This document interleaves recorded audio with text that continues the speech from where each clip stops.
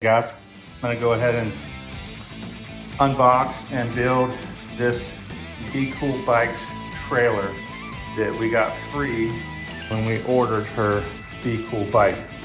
So we've had the bike now a month or two, and the free gift trailer just got here, but hey, we still got it.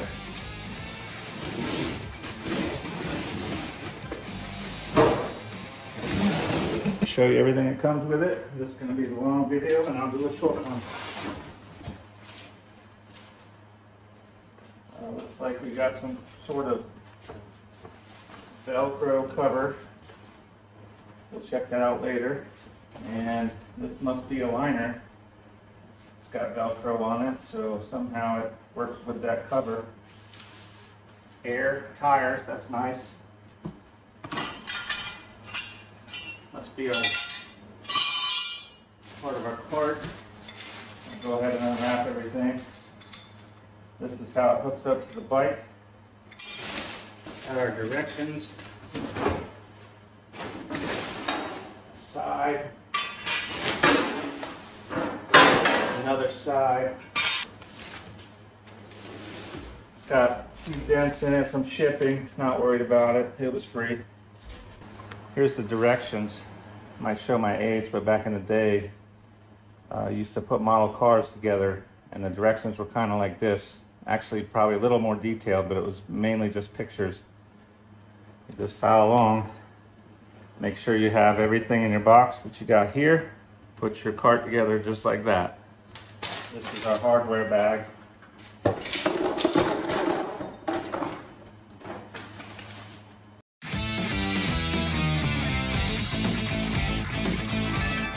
A size 14 and a size 17 metric wrench. This is China stuff, so it's metric. There you go, they both fit. And then you have the one they gave you, or get yourself 2 of each of these. Right here is how you do it. Can anybody see that? I sure as heck cannot. See if I can see this thing now. No. This is your direction. Everything's pixelated. You can't tell what is where. Let's figure it out. Okay. What we have here, but these clips, when you tighten it down onto these hooks, these little bent clips go into this hole, and then when you tighten it down, if something loosens up, it helps prevent the wheel from falling off. So we know that much. We know that this nut and this nut have to clamp together to hold this retainer part into this hole.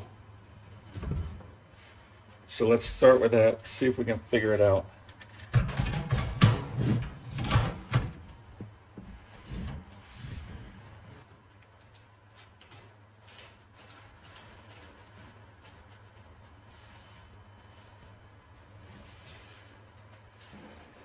I'm going to leave these nuts turned in, and then tighten these outside ones, which is the 14, till they are just starting to push in on that U support.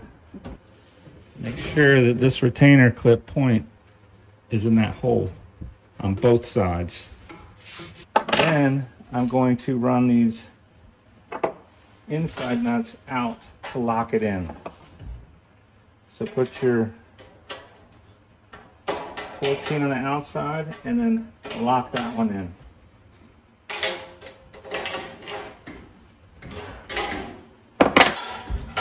Now that holds the wheel in the middle. So at first I thought it wasn't going to work, but these nuts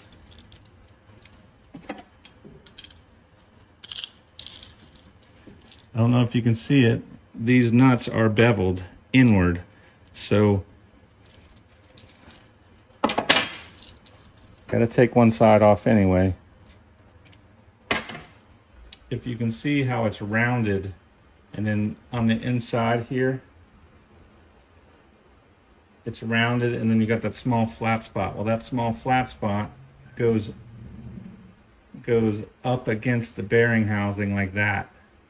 So this locks the axle into the wheel, and then the other two nuts lock it into these supports. Then this retainer clip will get locked in to this hole. See the hole there? See that retainer clip that's bent? It's going to go over that axle this way and lock into that hole. Lock into that hole like that. It's going to go in, lock into that hole on the side, right there, on both sides. One's going to lock in this way going in, and this one's going to lock on the outside going in towards the wheel. So this is going to be your axle bolt. Take one side off, loosen these up on the other side, leave a nice gap there, and then we're going to slide this through the wheel. Slide it into the wheel. Take one of your bigger nuts, the size 17, run it all the way down. Run your other 17 down, put your retainer clip on pointing towards the wheel, and then grab your other lock nut that goes on the outside, but leave it towards the end. So you see how I got a gap here. Run that one in, run this one in, and then your retainer clips are pointed in towards the tire. Slide them into that support,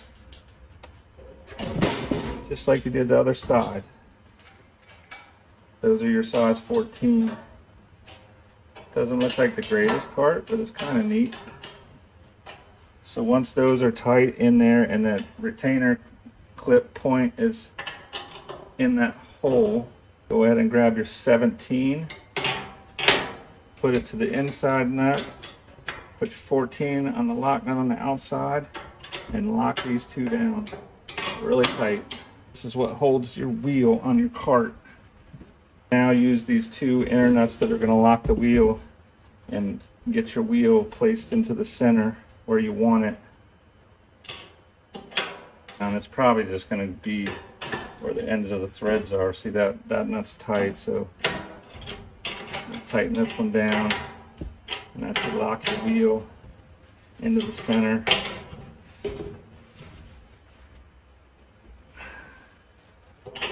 I'm going to put these pretty tight and just see what happens. That's how you put your wheels on. Okay, flip your cart over. Grab your long side. These brackets go to the inside of the cart. They're going to go with these legs with the holes in the legs pointing down. Remember those bolts? There's 4 small ones. 4 small bolts. Get a bolt, a washer, put the washer over it, and then slide it through. Grab your lock nut and put it on the other side. I'm going to go ahead and do that. I'm going to go ahead and put the washers on all of them. Slide them through and put the lock nut in before I tighten anything. That way I can go around and tighten them all at the same time.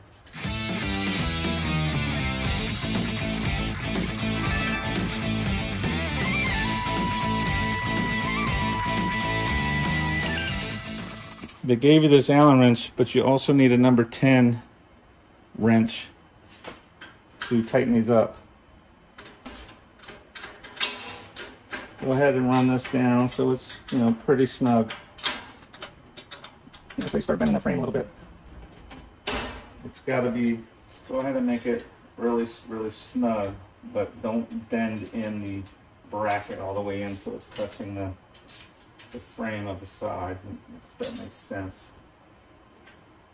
I would suggest, from noticing the way this is put together, after you use it, just come back and check all this stuff, the axle nuts and everything. Make sure that it stays tight. Tighten all 4 of those up. number 10 wrench that I hope you have yourself, the Allen wrench they sent you with, like so. If you don't have this, you can use an adjustable wrench, and if all else fails, use a pair of pliers. Don't like the pliers myself, but if you have to, you have to. It'll work. Take this short side. Now you can fold these up. So this is how you're going to store it. Slide that in the bracket there. Take these cotter pins, go in from the top down. Top down with the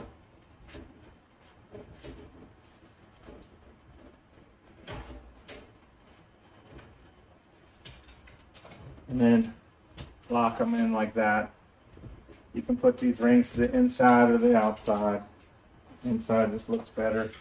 But take your other one, put it in those brackets, put the pin down, top to the bottom, and then lock it in. Pin down, top to bottom, lock it in. There's your cart. Now we got to flip it over, show you how to put on the bar to connect to your bike. Gonna need this cradle. Remember, this is gonna be flipped over. So this will be on your right side connected to your bike. Left side connected to your bike. So her bike, the derailleur is on the, when you're sitting on it, the derailleur is on the right side for changing gears. So we're gonna put this on the left side, so when this is flipped over behind you, this will be the left side. That's where we're going to put the bar. Here's the bar. It's going to go in like so. Take your cradle, slide it down on whichever side you need it for your bike. Now remember that long bolt? Grab it, put the washer on. Go in the last hole. See these two holes?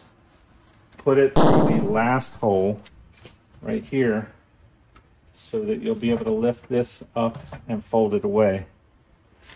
Take that lock nut, put it on. Now you can take that number 10 wrench you found and that Allen wrench that came with the cart and tighten this down. Just make sure it's on there snug. But don't pinch it so much, you won't be able to fold that card up. One of the other locking pins is going to go through this one. Lock it in. Now it won't move.